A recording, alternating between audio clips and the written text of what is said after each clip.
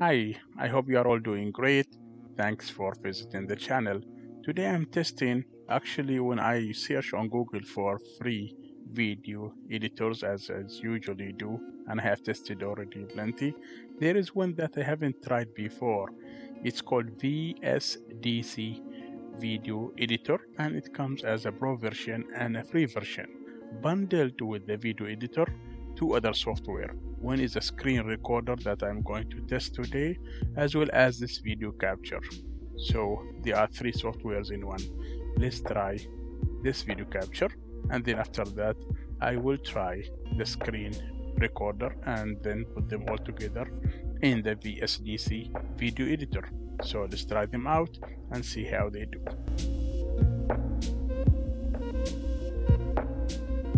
When I started the screen recorder, when you hit like start recording, it gives you like all these six points where you can zoom into the part on the screen where you wanted to record. Now it is actually a recording, and you could be drawing too. So if I click on the start drawing, it will freeze the cam, for example. There you go. Now it is frozen, and I can make any kind of drawing that I am interested in. So that this is like probably to highlight certain points. It would be really nice. Here you have different colors, and you could clear also your recordings. You can have kind of drawings, the drawings that you are interested in. For example, here's a triangle, and you can have a pencil as well. So this is done for now.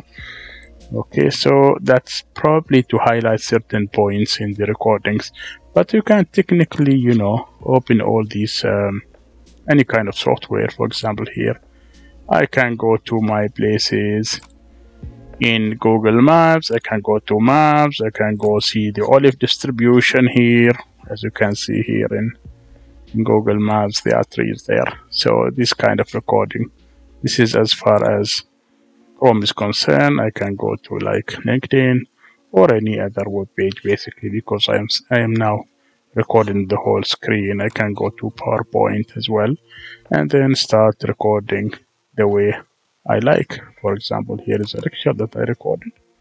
I can easily go here and just do my PowerPoint presentation, and that will be recorded in my screen. Basically, that's how it's going to be.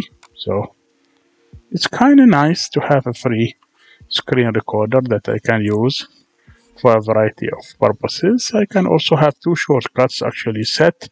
One is to start and pause the recording, and then you can also set another one for ending the recording. You can click the stop button right here on the dialog box of the VSDC free screen recorder. So this is a good test, and I think it should work. I also set where the video is going to be saved. So I am now done with this testing, and let's see how it goes. Okay, so now I am just like minimize the recording screen to only this portion of the screen. I could probably exit the application here.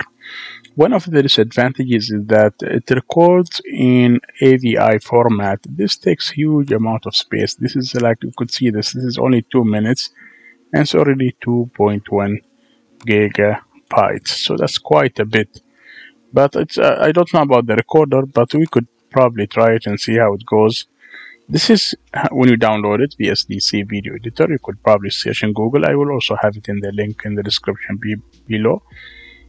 This is the pro version, and this is actually, I'm using the free version now. So when you open it, they are actually both. Some capability is disabled.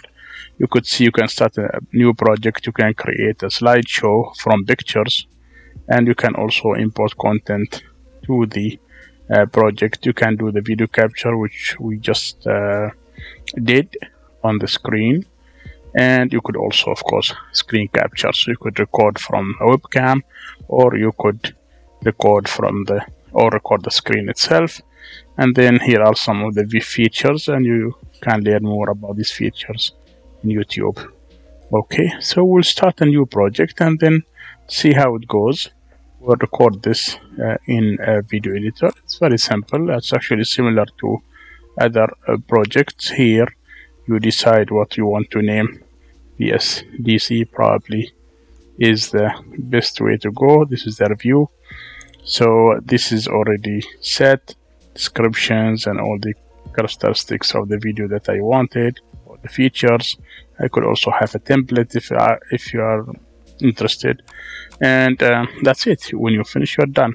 And here is you drag and drop any media file you are interested in, and that's what we're going to do. These are all the, you could right away do the whatever you are interested in. For example, I already had two. This is one file, and this is the second file, the screen recorder, the first one. So now this is the second one already. So I can go for any kind of transition in there are many transitions here.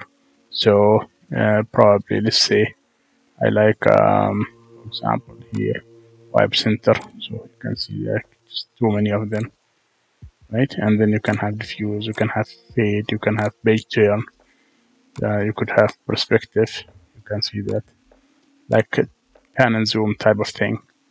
So let's say page turn, because this is kind of interesting. So we'll try this one. I'll try the basic one, so you can just probably drag it and drop it here, and there you go. So you could add files, you could add effects to all of these video clips, and then there are whole options here, how to trim, how to adjust your videos. You can also have different styles here. Basically these are filters in other video editors. It's right here. For example, here is the soft blur, for example, and you could probably try it here and see how it works for you. So that's how it is. So let me do this, and then I will come back with the output. Once we are done with this, you can apply settings and just save it right here. It works like other advanced video editors by having sprites, and we have submenus, and within that you can see that each clip will be on its own, and you can do overlapping, you can do transitions. Here you have a whole variety of options. You have scenes, and so these are the basics. Anyone who has done any video editing will probably be familiar with all these options. So all these options are here. Transparencies, if you have the green screen, you have background remover, you could remove the background, as you already know. If you have green screens, you could have smoke. You can apply smoke to the video, and then you can see here how it looks like. So there you go. So it's really nice and cool. You could probably do a whole bunch of options. This is not a review of the VSDC editor, but it is just to show you what the bundle would look like. For now, that should be enough for us. Download it, explore it, and if I find it interesting, I'm going to do a full tutorial on how to use VSDC Video Editor. But for now, you have seen the video capture, you have seen the other option, so that should be good enough for now. Take care, and we'll see you next time. Don't forget to like, subscribe, and share this video. Good luck to you, and we'll see you next time. Bye bye.